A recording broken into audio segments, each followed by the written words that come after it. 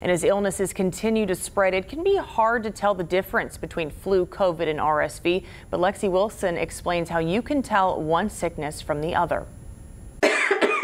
The triple-demic of the flu, COVID, and RSV is still spreading. We are continuing to see higher than normal visit volumes and demand across the board. They can have all or some of the same symptoms like a fever, cough, or runny nose. If somebody in your family has a runny nose, congestion, cough, rather than assuming it's allergies, which are very common in this area as well, at this time of year, given what we're seeing in the community, probably better to assume that is the start of something that's infectious. While most doctors will rely on a lab test to tell the difference in the virus, there are subtle differences.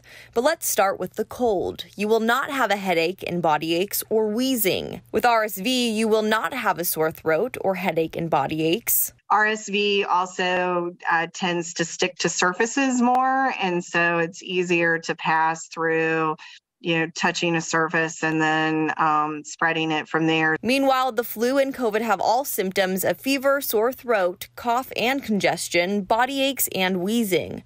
But no matter which virus you are dealing with, you should seek immediate medical care if your child experiences trouble breathing.